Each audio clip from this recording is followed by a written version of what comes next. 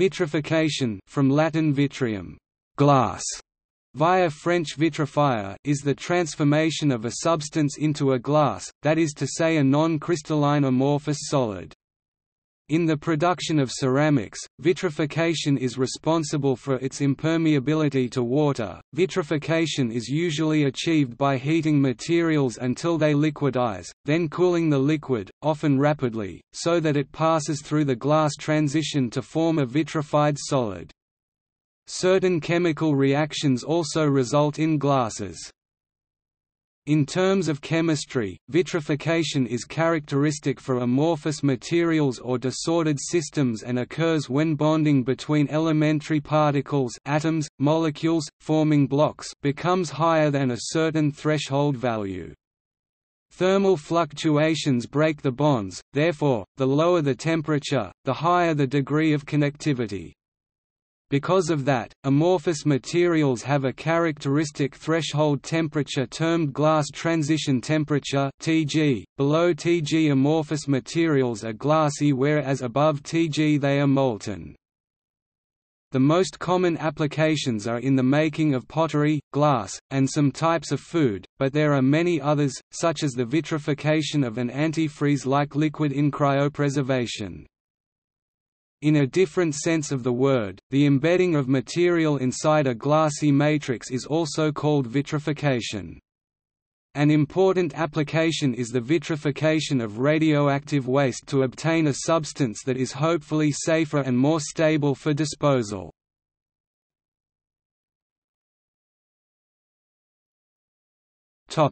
Ceramics. Vitrification is the progressive partial fusion of a clay, or of a body, as a result of a firing process. As vitrification proceeds, the proportion of glassy bond increases and the apparent porosity of the fired product becomes progressively lower. Vitreous bodies have open porosity, and may be either opaque or translucent. In this context, zero porosity may be defined as less than 1% water absorption. However, various standard procedures define the conditions of water absorption. An example is by ASTM, who state, "The term vitreous generally signifies less than 0.5% absorption. Except for floor and wall tile and low-voltage electrical insulators which are considered vitreous up to 3% water absorption." Pottery can be made impermeable to water by glazing or by vitrification. Porcelain, bone china and sanitary ware are examples of vitrified pottery, and are impermeable even without glaze. Stoneware may be vitrified or semi-vitrified, the latter type would not be impermeable without glaze.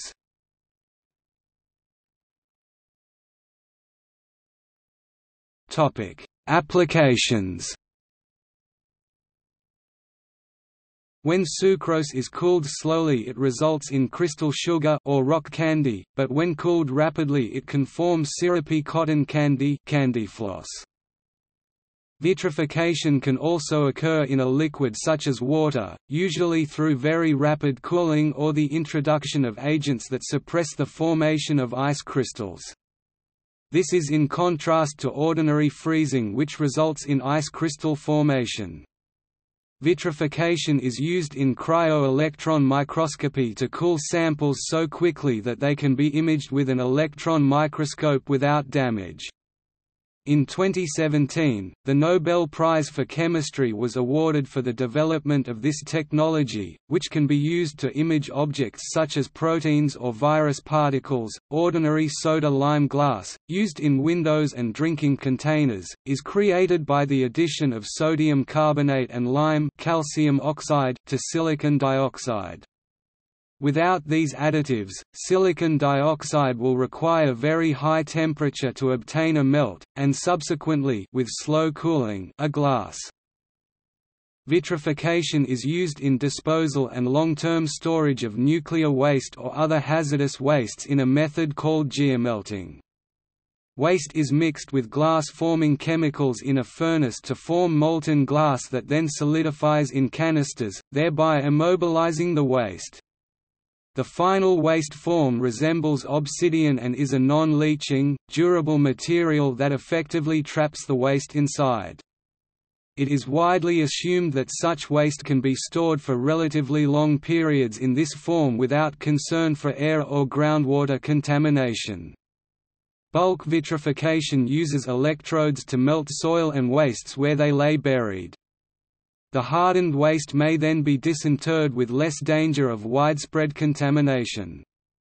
According to the Pacific Northwest National Labs, vitrification locks dangerous materials into a stable glass form that will last for thousands of years.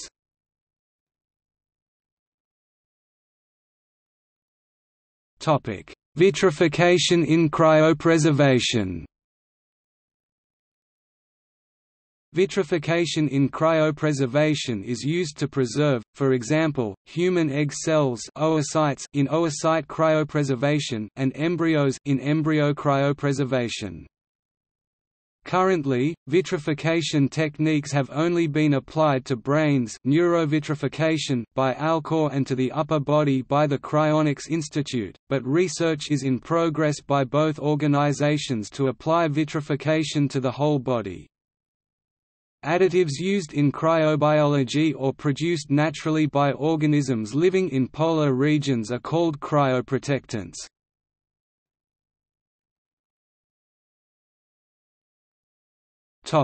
See also: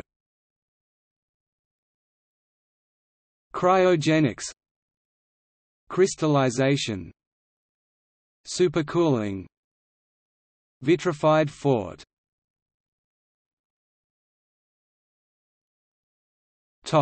Literature. Stephen Ashler, June 2002. Divide and Vitrify. PDF. Scientific American. Retrieved May 10, 2015. Stefan Lovegren. Corpses Frozen for Future Rebirth by Arizona Company. March 2005, National Geographic.